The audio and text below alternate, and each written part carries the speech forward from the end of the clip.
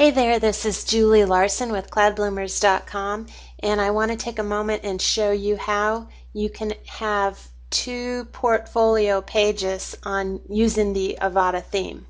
And I want to thank Roy Lawrence for explaining how to do this. So I have a client here, Walter Ham Architect. His site is in the works. And he wants to have two different portfolio pages, one for commercial projects and then another one for residential projects. So right now I've got the commercial projects page set up. I've only got one portfolio post for commercial, and I want to add the residential portfolio page. So I have to come over here to pages and then add new. And it's going to be residential projects. And I like to add a title, short code title there. So that is going to be title size 2, and this is going to be titled residential projects. Okay, so now over here, very important, under page attributes is where you can choose which portfolio page you like, how you would like the layout, four column with text, one column with text, and so on. I am going to keep this as a 2 column with text and go ahead and hit publish. I'm going to go ahead and add that to the menu so that we can see it. Residential projects, add to menu, and it's going to be a sub-menu under projects.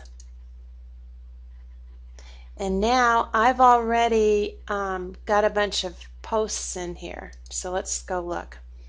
These are all different portfolio posts, and some of them are residential, some of them are commercial. I'm going to go back to my new page that I just created, which is the residential products. And I'm going to scroll down to portfolio type.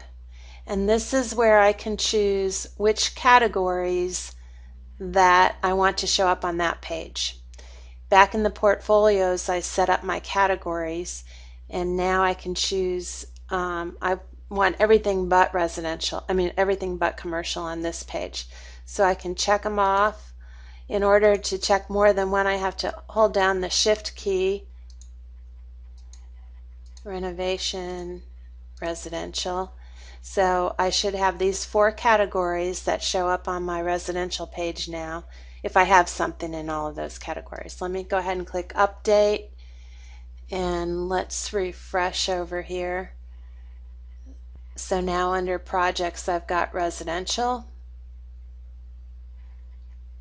and you'll see that I've got the residential projects, but the commercial project is not showing up there because it's under the commercial portfolio page. Hope that was helpful.